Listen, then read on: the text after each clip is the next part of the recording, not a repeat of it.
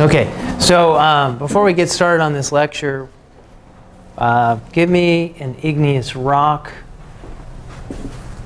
Yeah, go ahead, Brian. Granite. Granite's a good one. Here's the roll sheet. Can you just write physical on there in today's date? Granite. What's another one? I don't have the rocks with me. Serpentine. Now, is serpentine actually an igneous rock? It's actually not an igneous rock. I can tell you guys need to see these YouTube's videos. Igneous rock? Yes. Huh? Yeah. Nice. Other ones?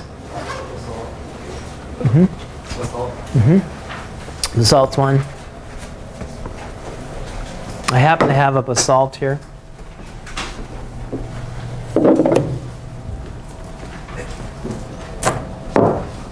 Here's the basalt right here.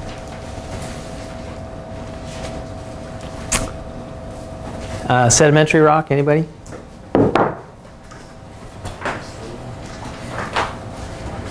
Limestone. Here's limestone right here. Thank you. And then finally a metamorphic rock. Serpentine's one of them. Marble's one, yeah. Slate was one. Don't take me for granted because I'm nice. Okay, remember those? So there will be rocks on the test, on the final exam, and it'll be a question like, hey, give me an example of an igneous intrusive rock. And then I'll put like, you know, serpentine, granite, slate, and let's say limestone. Okay? So you'll have to pick which one's the igneous intrusive, which one is the igneous intrusive. Is conglomerate technically a sedimentary rock, or is that like a... All right, so let's take a look at some of the basics of subduction. Here in the middle, here's the asthenosphere. Okay? We know that magma rises. Here would be molten, and it helps spread the seafloor. We also have convection currents. That's the cause, okay, for these plates to move. And we have oceanic plates. Remember, those are the more dense plates, typically made out of basalt, or basaltic, dark colored. We have then the continental plates that are typically granitic. They are thicker, but they're less dense.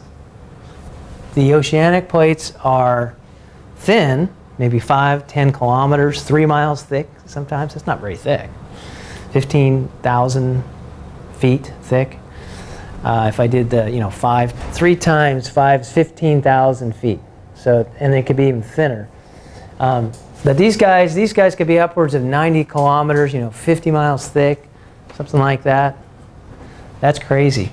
But they are lighter, and so when this plate collides with this continental plate, it is subducted. It's forced underneath. Add some water with it, and guess what? This will melt.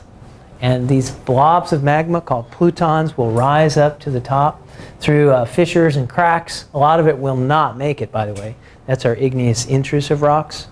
They'll be embedded. They might take thousands of years to cool, and then you get that igneous intrusive rock like granite. But some of them will make it to the surface and become lavas. Here's the basalt right in here, this dark colored rock. And this will cool very quickly, you know, within days or months, but not thousands of years. Other things that is important about subduction is that it does scrape off sediments from the bottom of the ocean floor. If there's, let's say, an island arc, okay, maybe an old island chain here, that's going to actually get added to the edge of the continent. Remember what we called that? Accretion.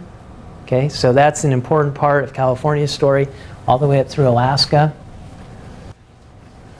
To review on the directions that plates can go, and then I'll show you some slides. One is that they can spread apart. So out here in the Pacific Ocean, that's called divergence. 2, they can come together. So right over in here, it's spreading apart, and then it's being subducted.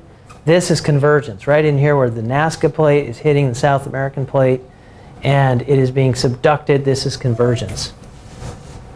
And then finally, if we look at off of the Pacific Northwest, there are these transform faults.